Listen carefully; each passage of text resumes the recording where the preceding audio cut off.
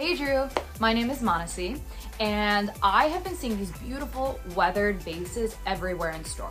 And unfortunately, they cost hundreds and hundreds of dollars, which is insane. So I was wondering if you know how I can make one of those weathered vases at home for a fraction of the price. Thanks, Drew. Here to help with Manasi's design dilemma is celebrity interior designer and Drew crew member, it's Mikel Welch. Hello. Mikel, Yes. Can you just list a few of the clients that you've worked with? Michelle Obama, Oprah Winfrey, Tyler Perry, Steve Harvey. Right?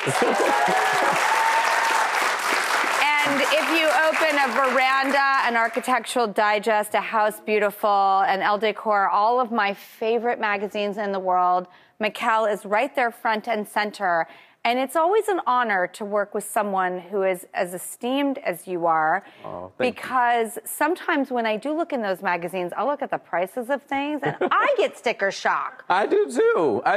But luckily I started off as a set decorator, so I know the hacks. Okay, so Yes. I love when you give us budget-friendly DIY approaches because that's something we can all buy into. Absolutely. And these weathered vases Yep. are like all the rage. So how do we do this, Mikel? All right, so let's jump right into it. So I've started out, everybody knows I love like Craigslist, thrift stores, etc.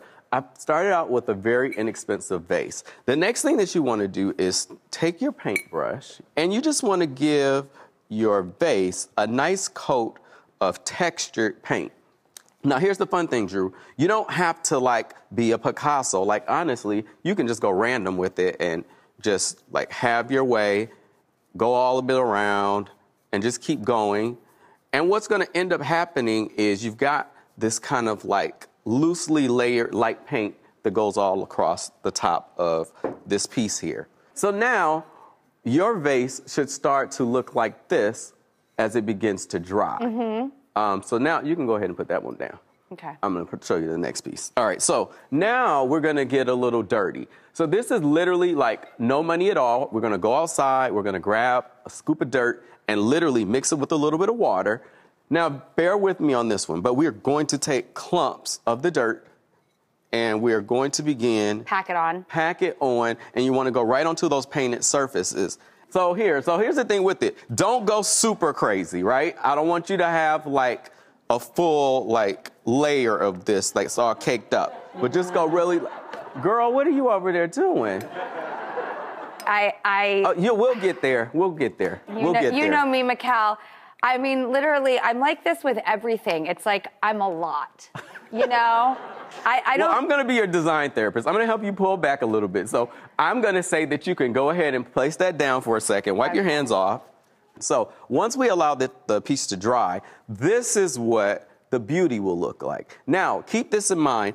As you're allowing the piece to dry, what you slowly want to do is you begin to remove off some of the dirt. And you want to go really slow. What's going to happen is over time, as it's beginning to dry, the layers will start to peel off, and then they will have that smooth patina that you want. Well, it's kind of like a textured smooth patina. So it's sort of, in a weird way, like sponge paint, but Yes. with dirt and earth. Exactly, like Joanna There's a Gaines does stipple. it, Studio McGee does it. They all do it, and it's like more expensive. But If Joanna Gaines does it, I am into it. Exactly. Look at that.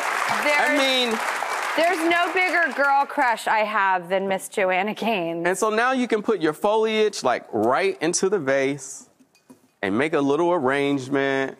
Ooh, and it's I am super cute. feeling this. Super cute. I think this is so beautiful. I mean, and this, you know, other than my approach, was very easy.